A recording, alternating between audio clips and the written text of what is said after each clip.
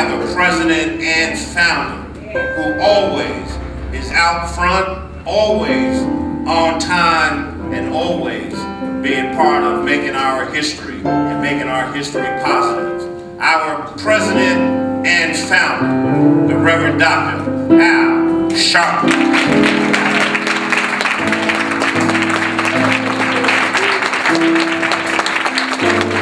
Justice, no peace. No justice, no peace. No justice, no peace. No justice, no peace. No justice, no peace. What do we want? Justice. What do we want? Justice. What do we want? Justice. When do we want it? Now. When do we want it? Now. When do we want it? Now. Hug the person next to you, tell them genuine concern. The congressional hearings on steroids. I sat and watched as Roger Clemens and his former trainer sat before the Congress to testify about steroid use. One of the things that was most interesting to appalling was the way that some of the members of Congress treated Roger Clemens like they were at a fan club meeting rather than at a congressional inquiry. Now don't get me wrong, Roger Clemens was a great athlete when he played. No one takes that from him, no one disrespects that.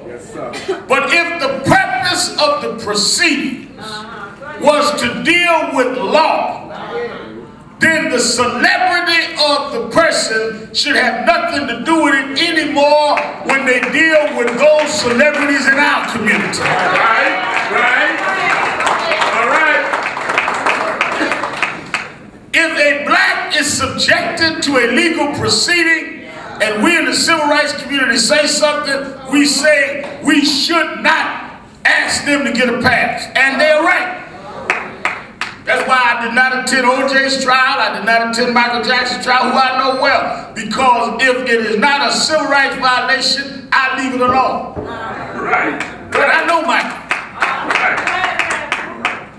The issue then is that if we should not ask for a pass based on celebrity, members of Congress ought not give a symbolic pass or send the signals of a pass based on the celebrity of Roger Clemens.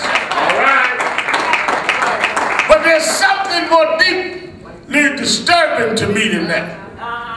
According to the testimony of Roger Clemens, he said he did not use steroids at no point. His trainer says he did, and said in fact that he administered it, which means somebody under oath is lying.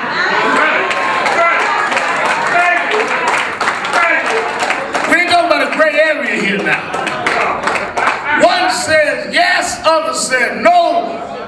There's no equivocation, there's no mid-ground. It's yes or no, which means either the yes guy or the no guy is lying, and under oath, that is called prejudice.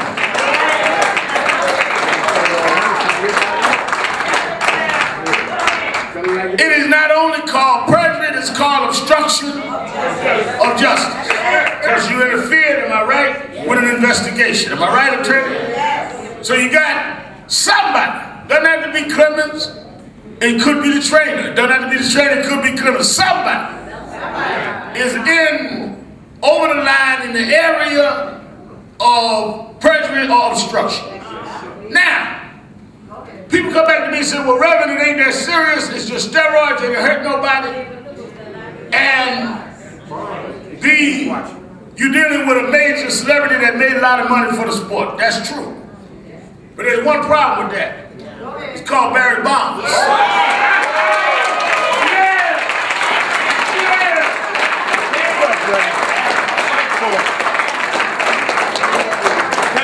Barry Bonds is under federal indictment right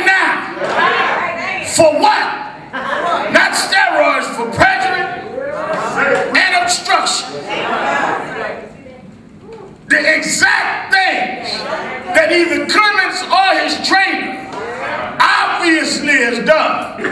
You have prosecuted Barry Bonds on it. And you did not say don't prosecute Bonds because he made the sport a lot of money. You did not say don't prosecute Bonds because he gives a lot to charity, and he does. You did not say don't prosecute Bonds because Bonds has the #1 record in home runs in the history of the sport. When you are black, you become subject to a different reaction, and we're not going to be quiet in the imbalance in the criminal justice system. That's why we were brought here against our will, put in the hulls, the bows of ships, chained to each other.